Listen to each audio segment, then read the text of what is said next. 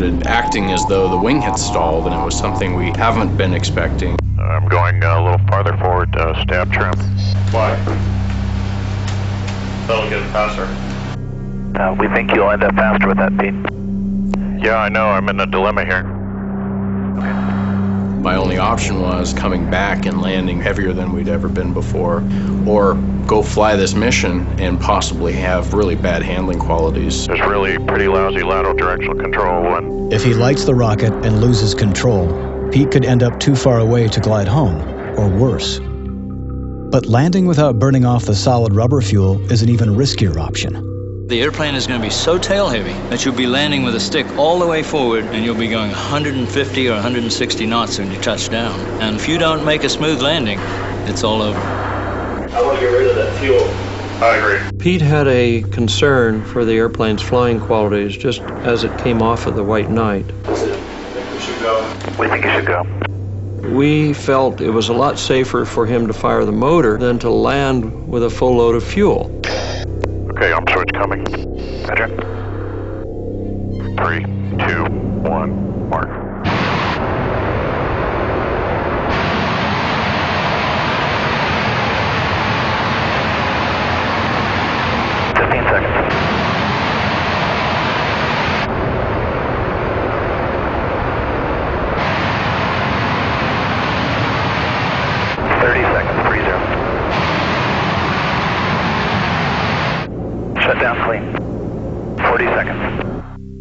SpaceShipOne's momentum carries Pete up to 105,000 feet. All systems are green, Pete. How you doing? Great. The sky is dark.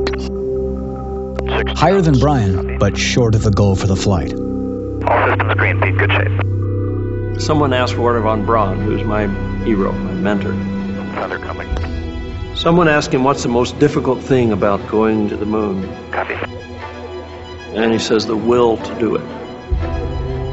The engineering is just calculations, but the decision and the will and the courage to try to do it is the most difficult hurdle. Apogee 105.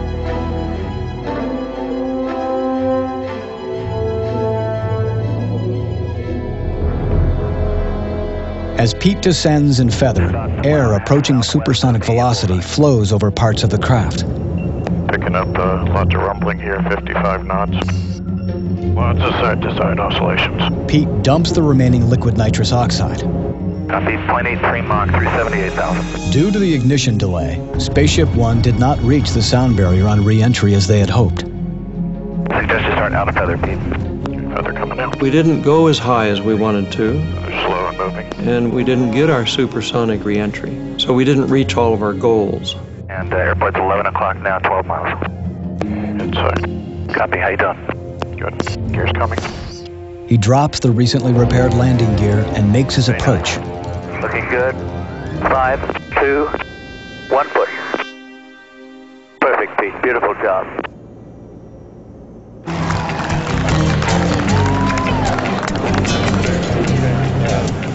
Great job, everyone.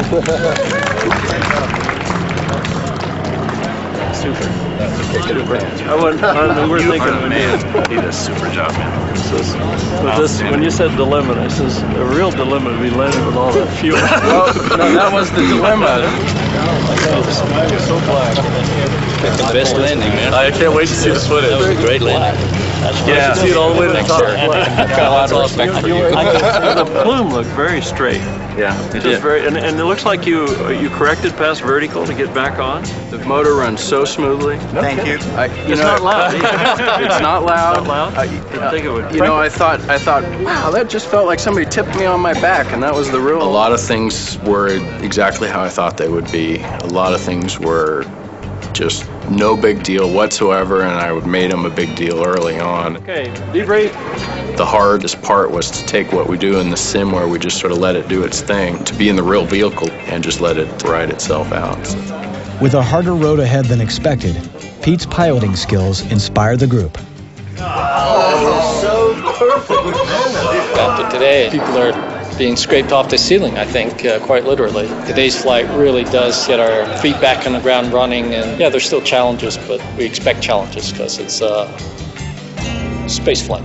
After 7 glides and 2 rocket-powered flights, SpaceShipOne faces another hurdle. During this year and a half or so of motor development, our spaceship got a little heavier. The changes in the tail fixed the stall problem, but they added weight. Rutan begins to question whether he has the power necessary to reach the X Prize. There's a lot of ways to get more altitude out of the spaceship, but the easiest one is just to take a pound out of the spaceship. If we can figure out how to make it a pound lighter, it goes another 150 feet or so higher. Areas like this where there's a lot of beef because the spars there. The job of taking weight out of the plane falls to engineer Matt Steinmetz. They took out all the wiring that wasn't being used. That was 4.5 pounds right there. Wow. Yeah, that's why I said. With the weight optimized, the pressure is back on the rocket. And John Campbell. Several months ago, we thought that the motor we had at that point was plenty to get to the X Prize goal. But since then, we've got a lot more data. And we said, you know what, we're not quite there. So we had to add a few more pounds of fuel. We're just pushing everything right to the limit.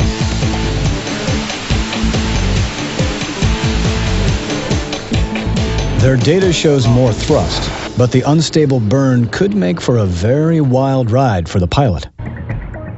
Anticipating the multiple gravitational forces he'll face during tomorrow's flight, Mike squeezes in some last-minute physical training. Here we go. I felt that I needed a little more unusual attitude recovery practice. I pulled it up as high as it would go and just let it fall backwards, and then try to figure out where I was at and get it straight. Left rudder, 4 stick. 1, 2, recover.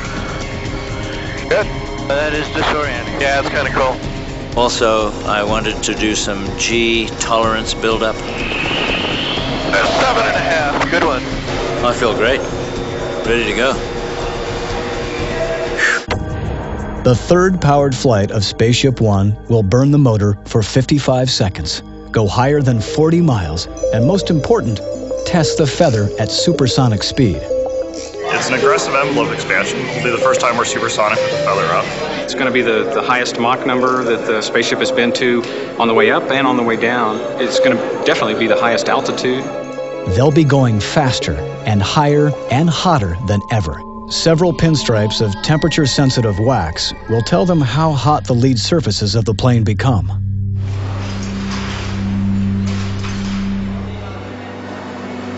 Ready, Steve? A rifle bullet out of an M16 goes 2,700 feet per second. There go the shots. We're going to go 3,400 feet per second. That's 2/3 of a mile every second. And if you look at that vehicle, it doesn't look like it could go that fast. It's just made out of fabric with some epoxy glued to it to keep it stiff. It's got plastic windows, and it's going faster than a bullet. There's some risk involved there. The last-minute rituals of flying fill the moments before departure. Some seem ordinary and unconscious, and some don't. You've been married 43 years. That's a long time. I wouldn't trade anything I've done for anybody else's love. See you soon. See you soon.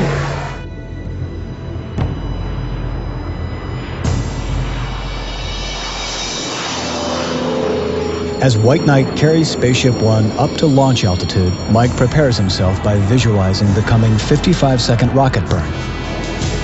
White Knight, Joshua, on mission. You're really fighting for your life there, it seems like. At least in the sim, you're paying extremely close attention to the Tanu guidance system, which tells you which direction you're going. You've got to have your eye glued to the screen. You can't be looking out of the windows or anything. You have to keep that anticipation vector pointed straight out. 316 status.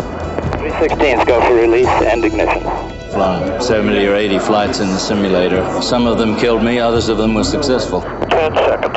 Hey, good luck, Mike, on this. 257. Ready? Yep. 3, 2, 1, 1.